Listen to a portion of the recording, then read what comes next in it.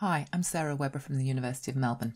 I'm presenting work conducted with my colleagues Ryan Kelly, Craig Wadley and Wally Smith. To understand how HCI has considered the possibilities of technology for engagement with nature, we conducted a scoping review of work in HCI over the past 25 years. There's been a long-standing interest in the role that technology has played in separating humanity from nature, and this has gained renewed and pressing importance in the era of ecological crisis. The recent expansion of digital technologies has been seen by many as continuing and exacerbating the disconnection from nature. But digital initiatives are also part of a counterflow of design which aims to reconnect modern societies with natural environments. There's now an expanding body of HCI research on this topic, encompassing a wide range of interventions motivated by human well-being, education, conservation and scientific research.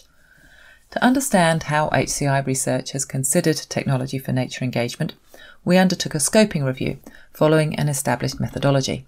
We defined nature engagement to include sensing, capturing, learning about, analysing, shaping, utilising, protecting or nurturing nature, and we excluded publications which didn't address one of these forms of nature engagement, even if they dealt with the use of technology in the outdoors.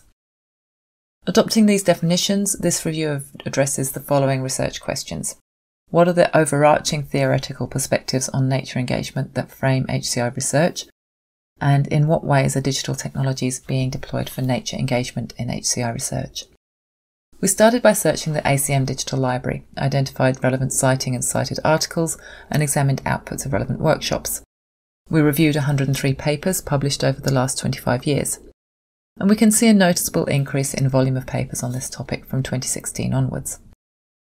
A total of 18 publications were represented, notably CHI, Interaction Design with Children, DIS and AusCHI, the Australasian HCI Conference.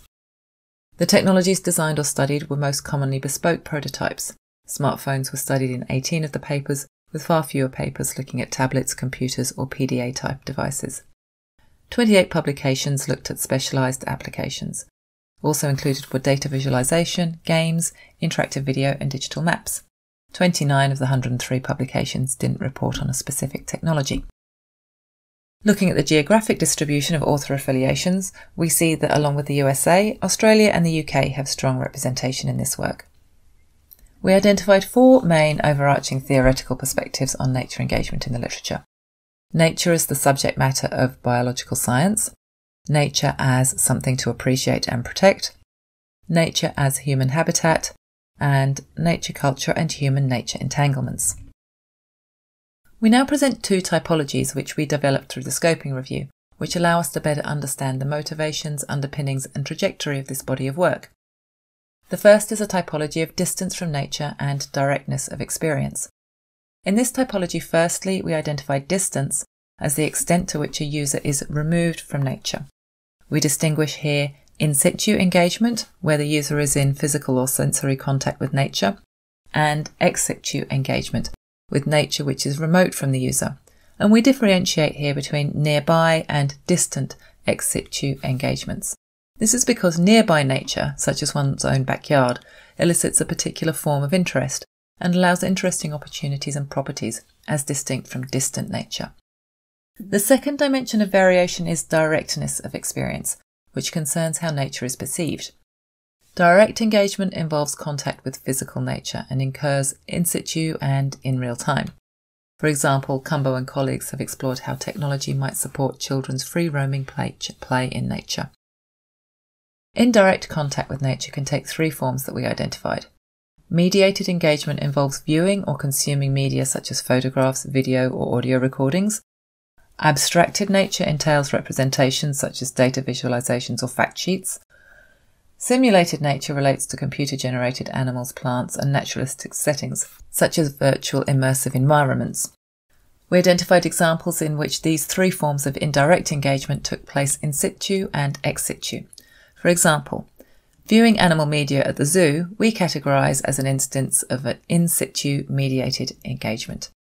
Viewing images of wildlife in one's own backyard is an instance of ex situ mediated engagement with nearby nature. And interactive videos for American students to learn about lions' predatory behaviour on the Serengeti is an example of ex situ mediated engagement with distant nature. The same can be said of abstracted and simulated nature. They can be experienced in situ or ex situ with nearby or distant nature. Many interventions achieve their value through combining direct and indirect forms of nature engagement. For example, indirect nature interventions can promote, extend, or deepen direct experiences of nature. From our review, we also describe a typology of 6 roles for technology in nature engagement. 1. Revealing and familiarising. Several interventions propose to help people see features of the natural world that would otherwise be hidden or go unnoticed, such as camera traps to spot backyard wildlife. 2. Pooling knowledge. A variety of interventions have been investigated for citizen science, including apps to collect or analyse photographs and observations of natural phenomena. 3. Nature on demand.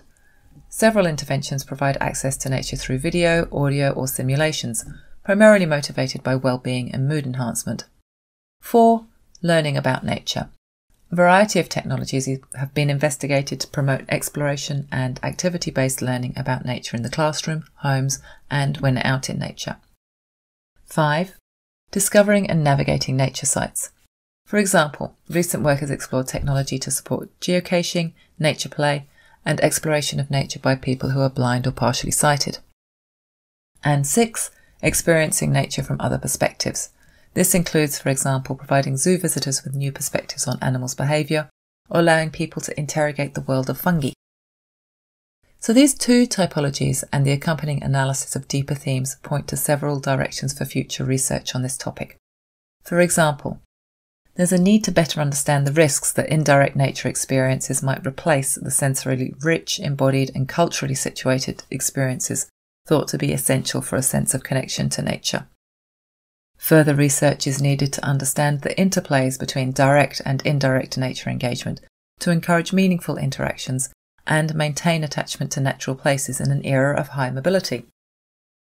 There's also the opportunity for stronger connections with theories and approaches that account for the interrelatedness of humans and ecosystems, such as the notion of One Health and socio-ecological systems. Stronger connections with expertise and theories in other disciplines are needed to develop methods for assessing the impacts of technological nature engagement. And HCI can offer neighbouring disciplines its tradition of grounding design in human and other concerns and of critiquing technology proposed as a simple fix to complex problems.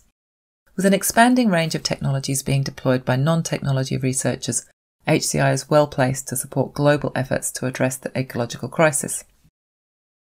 In summary, the work we surveyed demonstrates the potential for digital technologies to play a role in motivating, fostering, enabling and reflecting upon nature engagement.